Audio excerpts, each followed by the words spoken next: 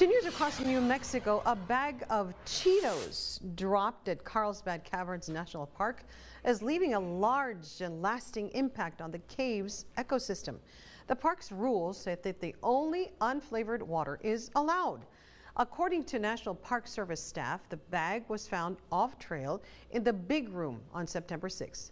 The processed corn in Cheetos was softened by the humidity of the cave and, quote, formed the perfect environment to host microbial life and fungi.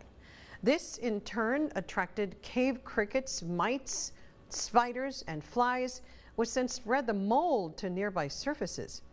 On their Facebook page, National Park Service wrote, "At the scale of human perspective, a spilled snack bag may seem trivial, but to the life of the cave it can be world-changing."